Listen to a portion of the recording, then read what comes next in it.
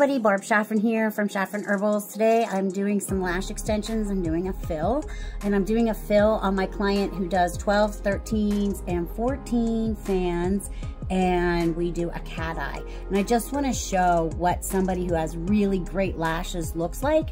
I'm going to just measure them for you so that you can see. It's a good rule of thumb that your lash extensions are no longer than 3 millimeters longer than your natural lashes. And on this client, she's a super textbook case, and I'm going to show you.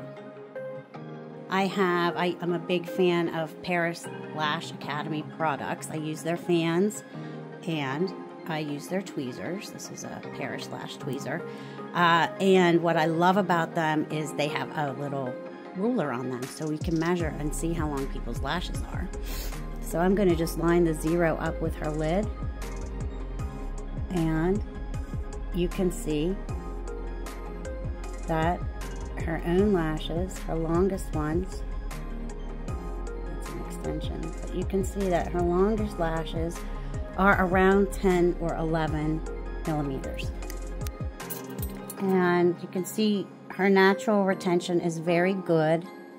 I mean, look how long that natural lash is. And then you can see that our extensions, we do a cat eye out here, and then we do shorter ones in here where the natural lash ones get actually smaller.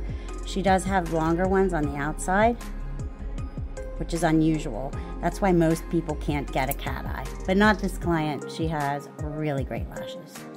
Okay, so we just swipe the glue right through the blob, get a little bit on there. Then we isolate, which is the hardest part, which is then pulling that apart to an individual lash. Then we put it on, not too close to the lid, but not too far out, because as they grow, they'll twist and turn if you go too far out on the lash. But you don't want it touching the skin, because that can rub and be uncomfortable.